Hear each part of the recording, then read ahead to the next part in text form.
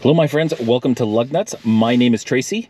I will be your host today as we roll through what is obviously a Lincoln vehicle. I wanted to take a moment and just introduce the channel and myself. I realized 10 or 11 videos in that I never do that. So just in case you didn't know where you were or who I was, now you know. What kind of Lincoln are we looking at today? Well, let's figure that out, shall we? Okay, so today we are going to be looking at the 2022 Lincoln Corsair. This is the Reserve model, so it's kind of the mid-range model with a bunch of bits and pieces added to it. So I guess we'll start with what we usually start with, which is, what does it look? How does it look? It's a good-looking car. It struck me, as soon as I picked it up, I looked at it and went, huh, you know, in real life, in the real world, it looks pretty good. It's not a bad-looking car at all. It's got nice lines, it's got relatively low roof line. It's got a little bit of the sloping rear end, but not so much that it bothers you when you're inside, but we'll get to that when we do the interior tour. Yeah, it's pretty much from every angle. It's a good-looking car. You get 20, I believe these are 20-inch blacked-out rims in this particular trim. And yeah, I mean, you get to the back, and the gate here has what has now become kind of the standard Lincoln brake light strip along the back. And when the sun starts to go down, it looks really good.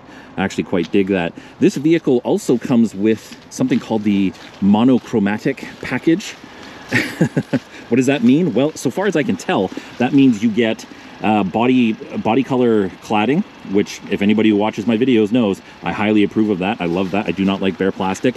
And then we get the body color grille, which sort of has this, these are all Lincoln images, but if you don't look at it very closely, it kind of looks like melty beeswax, or honeycomb, sorry. Anyway, yeah. Either way, though, it's a nice looking car. It really is. I like the little ripples in the hood and stuff like that. It's got a good face, and that absolutely works for me. It must be said, this is just about in 2023. The Corsair has undergone a mid-cycle refresh, which is mostly going to affect, of course, that grille. I think it's a little bigger and whatnot. So, of course, my timing is impeccable, but I take these vehicles when I can get them. All right, let's take a look at the rear cargo area in the Corsair. So power liftgate, that comes in all trim levels, which is kind of in this class of vehicle becoming standard equipment, and as well it should be. So in the back here, you get a decent sized cargo space for your everyday shopping, etc. Underneath, you get no spare tire. I found that interesting. I don't even see a can of fun juice in case you get a flat. You do get an inflator, but yeah, I don't know. That's weird. I would have expected a spare. That seems like a bit of cost cutting. Nevertheless, that is what they have there. In the back, you get 12 volts for a bit of power if you need to run inflatables. And then you get release buttons back here. So press and hold, that drops, press and hold, and it drops. So you might have heard that. I don't know how much the mic picked up, but this seat did catch the back of the front seat on the way down. My son had that seat just a little bit further back than, say, my standard driving position.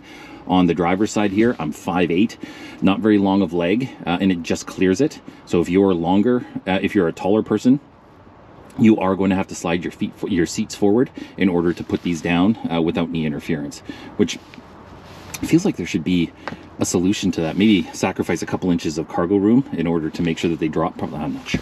But anyway, so in order to put them back up, they're not fully powered. You have to put them back up manually, which, I mean, given the price point, you'd think they would be fully powered seats in that regard. That just seems like a bit of a no-brainer for me. But nevertheless, that is where we stand with the cargo area.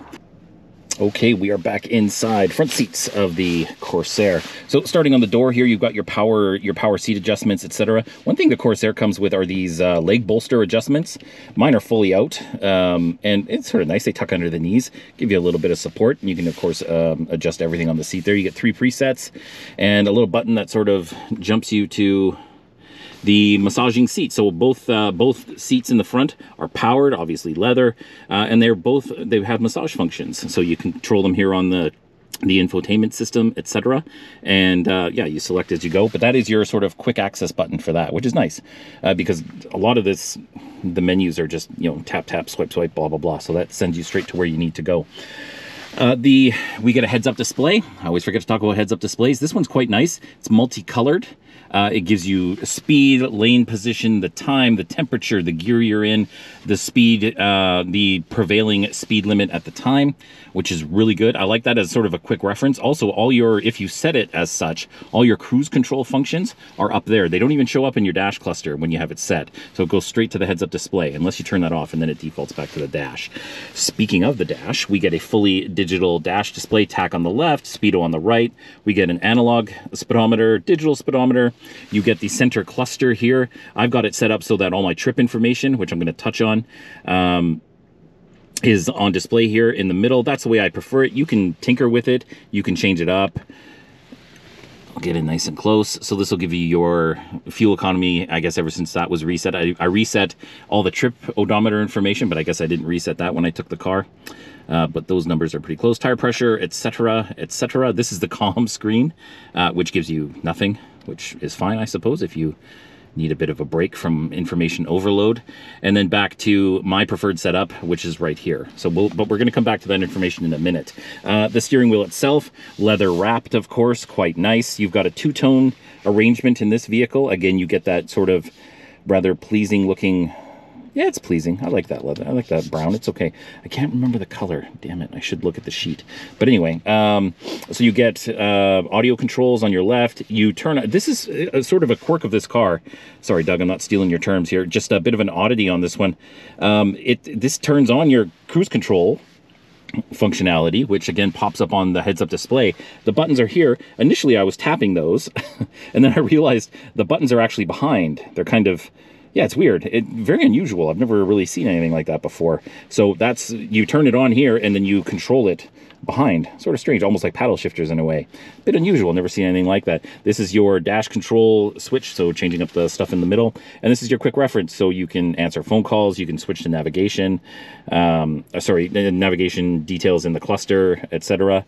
And that is about it. That's the steering wheel. Oh, you get your voice command button, which I never use. I hate voice commands. But if that is your thing, it's here. It's actually very conveniently located. That's a very wise choice. If you're a voice command person, that will work very well for you. We get a frameless rear view mirror. What this does not have is a rear view mirror camera. At this trim level, and specifically, we'll get to this more in detail later, but at this price point, that should be a camera, to be totally honest with you. But nevertheless, we do not have that in this particular vehicle, pardon me. We get our start stop button right there. It's actually quite a nice piece of finishing. I like the way that looks and feels. That when you press it, it has like this almost a click to it. It's really nice. I like that. That works out well. And then we come to the infotainment screen. Oh boy. Well, what do I tell you? This is probably, other than the price of this vehicle, this is my biggest bone of contention. It's so small. And I'm not an infotainment snob. I truly am not. But this is just tiny. And then you go to the camera setup. And the cameras themselves are mediocre resolution, but you get this split screen arrangement. You get the 360 representation on the right, and then the backup camera here. You can make this bigger by pressing the button. Pressing it. Oh yeah, you got to be in reverse, sorry. So I'll put it in reverse, and then hit that button. I'm sorry, that one, pardon me. And then you get it across the entire screen, which helps, but the angle is so low, you don't get a nice wide fisheye anymore. I don't get it. It doesn't make any sense. It's very, I don't get it. I don't understand that. So let's put it back in park before I crash into something. So then you go, yeah, you come back to kind of the standard screen. This is small. You need, I think in the 2023, in addition to a front end redo, they're giving you a bigger infotainment screen. I hope so, because this was just disappointing. It's all of about, you get this all along the bezel here. It's 3/4 of an inch all the way around. So you're losing 1.5 inches that way, and then you lose it on the diagonal too. I meant to bring a ruler with me, but I completely forgot. But let's measure, let's do it sophisticated style like this. So that phone's about 6 inches, and then another couple. So you get 8 inches. It's an 8-inch screen, which by modern standards is tiny. There's no getting around it, unfortunately. So you do get Apple CarPlay and Android Auto. Both are wired only, so you have to plug it in. I've complained about that enough. One of these days, they'll fix that. Moving on to more positive things, you get what Lincoln describes as piano key shifting buttons here. These are actually pretty cool. I don't mind the way they're set up. I call them toggles, but I guess they're buttons. But I like the descriptor of piano key. Before I go too far, you also get these 3 buttons here. This pops you to your cameras, and then this one takes you to your driver assistance screen. So your auto start stop, you can turn it off. If you want, it resets itself every time. I have yet to encounter a vehicle that will simply allow you to turn that off and leave it off. I don't know why. It just is what it is. You can also turn your auto hold on and off, etc. And then this one here is sort of your parking aids, etc. So quick reference buttons, which works. That's not bad. I don't mind that at all. Moving south, we get our volume dials, tuning knobs, audio controls here, radio controls, I should say, and then our environmental controls here. So this has your heated seats, your cooled seats, because the seats in the front are heated and cooled, your heated steering wheel, which is on at the moment, and all your usual environmental control stuff. One thing I could not find on this vehicle was an off button. And when I'm recording these videos, I like to have the environmental controls off because I don't want the fan noise in the background. And a couple of days ago, I'm like, where the hell is the off button? It isn't here. And then I'm like, oh, menu button. Okay, let's press that. And there you have it. So this takes you to additional climate controls. Here you can turn the whole system on and off. You can set dual and some of the other stuff that's also represented by buttons. This seems unnecessary to me. Why not just include a couple of buttons here? But I didn't design the thing, so there you go. We got a little storage pocket here with USB. You also get a 12 volt as well, and a cover, which mostly works. In moving down the center console, excuse the cup, you also get your drive mode selector, so you can switch between the various drive modes, conserve, excite, etc. You also have slippery, deep conditions, and that's about it. So you can set it up to drive in whatever it is that you happen to be, whatever conditions you find yourself. So what they feel like, we'll talk about when we get on the road. You get your e-brake, you get a little storage compartment, and a couple of standard cup holders. You also get a center console, which is where the wireless charging port is. I have my phone in there backwards at the moment, but yeah, it's right there. It's like a, excuse me, a little storage pocket or something. It's very strange. I don't like these ones. They do it so that you basically, excuse me, you can't look at your phone while it's charging. Fair enough. I understand the theory and the rationale. This is just cumbersome and awkward to open and slide that in there. And you got to make sure you slide it in the right way, because I kept putting it in backwards, including today. Put that back in the cup holder. We also get the leather. The leather in this car is really quite nice. It's of a high quality. It's very supple and soft. You get a strange seat arrangement with Lincolns. You get kind of the plastic backing and then like a whole separate pad. And you have power adjustment, etc. It's nice. It's a comfortable seat without being too sporty or any of that nonsense. Very different though, kind of an unusual arrangement for this part of the bucket. But yeah, it's nice. I like it. You also get sunroof up here. This is the opening part of the sunroof, and then you get the entire panoramic glass, which extends all the way to the back. Okay, let's have a look at the back seat of the Lincoln Corsair. I'm going to keep saying that so I don't forget. So sliding in the back, I'm sliding behind my own driving position. And shutting the door. There we go. Quite comfortable, actually. You can see lots of leg room, which isn't too bad. You get full-size adults back here, 2 of them. And yeah, it's not a bad place to sit, actually. It's quite a comfortable seat. The leather is of a high quality and feels good under your butt. We get a full panoramic, well, I guess a dual pane, maybe? No, it's all glass up top. We get a panoramic sunroof in this vehicle, which is really nice to see. What it gives you is light back here. It doesn't feel so gloomy. Combine that with the, what is the color of this? Cocoa? I'll have to look at the sheet, but this light brown leather really brightens up this space. It's nice. It can be really gloomy in the back seats of a lot of cars because it's all black, and if the day is overcast, it's just kind of ugly. But back here, it's quite pleasant today. The sun has come out. It has stopped raining for 10 seconds. So yeah, it's actually quite an enjoyable place to be. You get the requisite cup holder in the center armrest here. You also get heated seats in the back, the controls for which are on the center console. Of course, you get vents and you get power. So you get, what do you get back here? You get USBs, old and new. Come on. And more USBs, both old. So you will not lack power back here, and that's a nice touch. I like that. Four USB ports are more than enough for back here, and should keep your kids entertained so that you don't have to talk to them. And that's kind of it. Oh, sorry, I almost forgot. You do get, I don't know how I'll do this in a POV video, but you get tilting seats back here. It's nice. I know you can get those in Hyundais these days, but it's a nice feature that they've added to this vehicle.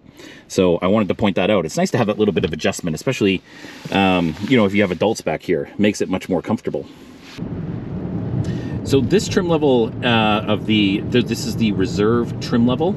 This and the Standard, which is the base trim, come with a 2-liter turbo engine. You get 254 horsepower and about 275 pound-feet of torque. It all goes through an 8-speed transmission. You get all-wheel drive as standard across the range, no matter which vehicle you get. It's a perfectly acceptable amount of power. The problem, I think, it's not the engine that's the issue. The transmission is a little, it holds.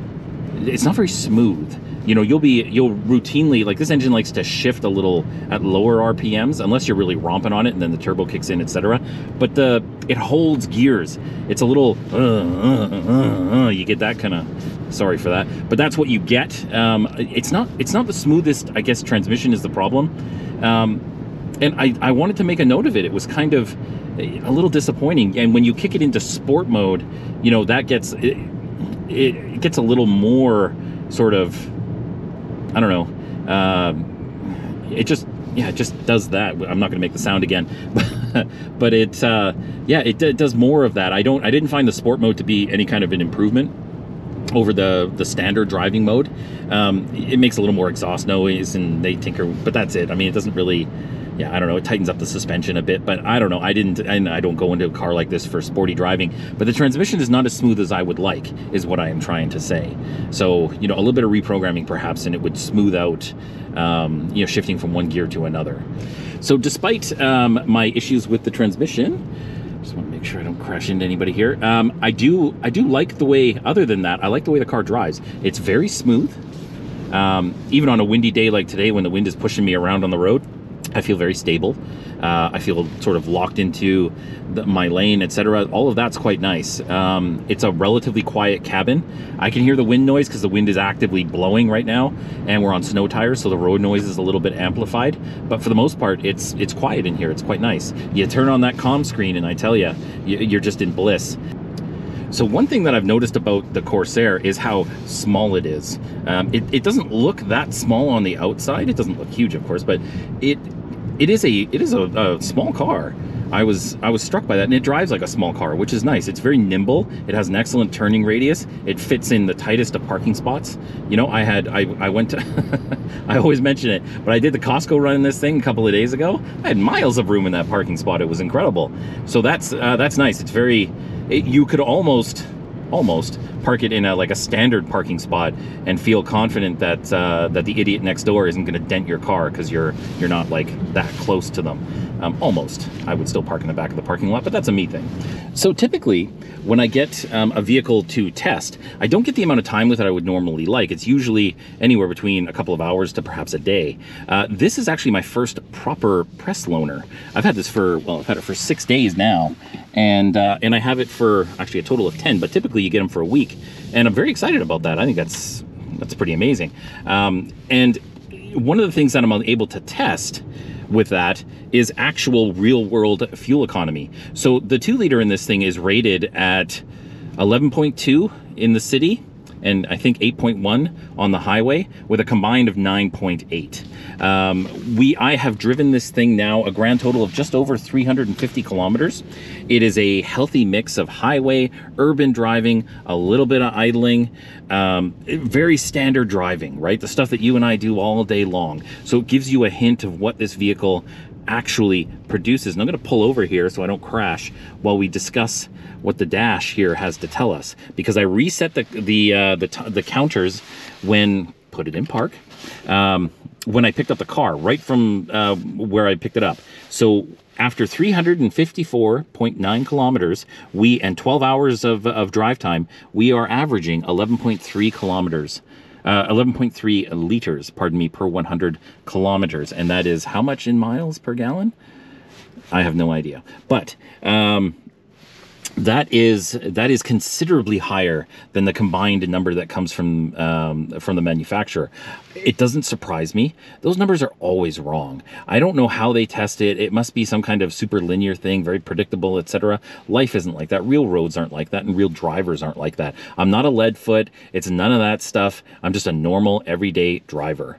So that's kind of where we are. It is way higher than I expected it to be. Well, no, it's not higher. It's much higher than they indicated it would be. It doesn't actually surprise me. So that's a bit disappointing, but it does give you an idea of what sort of fuel economy you can actually expect from this vehicle should you choose to buy one. So the Lincoln Corsair starts right around $49,000 Canadian. This, as tested, this Reserve tops out at $67,000 Canadian. Yeah, so that is a boatload of money.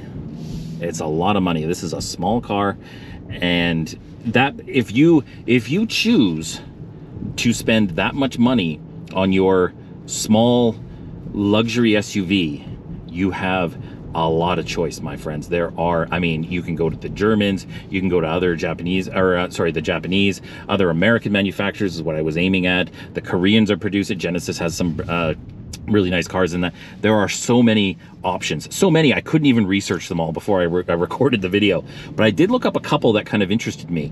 And you can get, if you choose to do $70,000, you can get an AMG GLC. Is that the right one? Mercedes and their alphanumeric names, but GLC SUV 43.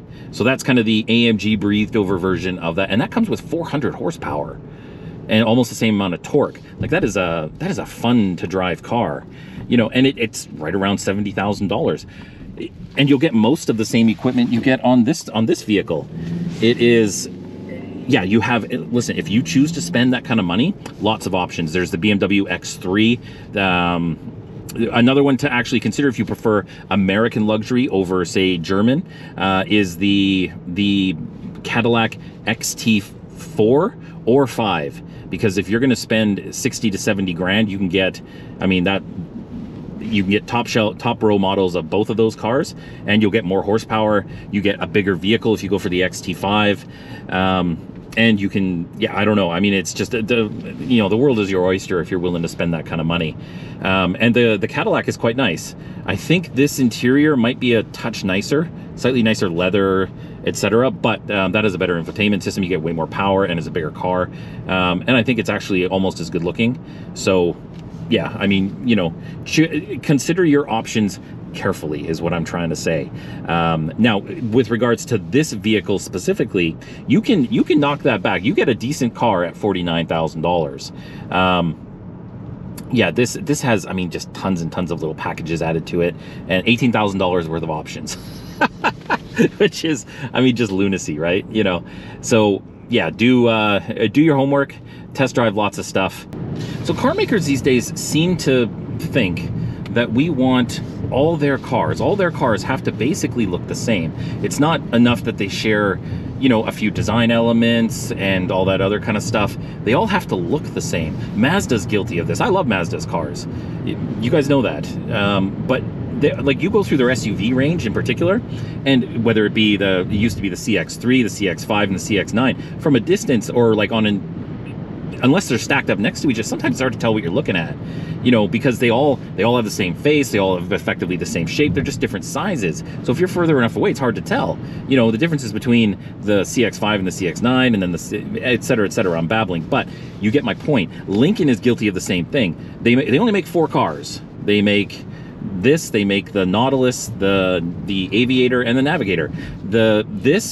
The Corsair and the Nautilus and the Aviator, I mean, they look similar, you know, size differences, of course, right? But, you know, I mean, especially you compare this to the Nautilus, I mean, they're hard to tell apart, you know, because the Nautilus isn't that much bigger and more interior space, etc., slightly different design, but they all, like, especially the face of them, I mean, they look bloody identical. It's incredible. You know, so I don't know why you have to do that. You know, you can share elements of a design to make sure that when people see the car, they know, you know, they know what what manufacturer it is, but why do they all have to look the same? Then what's the point? You know, it has no character. I don't get it. That's always been a disappointment. And you see it more and more, you know, across the line with a lot of manufacturers. They're really harmonizing their designs that way, and it drives me absolutely bonkers. Well, I guess that brings us to the question I ask at the end of every video. Would I buy one of these things? And the answer is no. I couldn't do it. Given what they want for this thing, there are so many options. So many options that you just couldn't justify buying one. You know, I'm sorry to say it. I like Lincoln. I'm a Ford fan, etc. They just, especially when you start adding on bits and pieces. Yeah, you can, you know, I mean, the base model of this vehicle is perfectly acceptable. But even that, I mean, you know, approaches $50,000. And there are just so many choices. You know, and I would probably go, yeah, I would go Japanese or German as opposed to, or even consider that Cadillac, truly. Cadillac's doing good things. I hope Lincoln continues to do what they're doing with their models, continue to improve and refine and really earn the position, you know, that they want to be in the luxury segment. But yeah, I mean, it's just too much money. It's the long and the short of it. So I guess that's going to bring us to the end of the video. I thank you all very, very much for watching. We just ticked over, I was looking at it this morning, I just ticked over 200 subscribers. That's amazing. I didn't think 200 people would be interested enough in my videos. So thank you to everyone who has subscribed. If you haven't, go ahead and do it. You know you want to. Please. And we'll see you all in the next one. Have a good one, my friends. Thank you so much.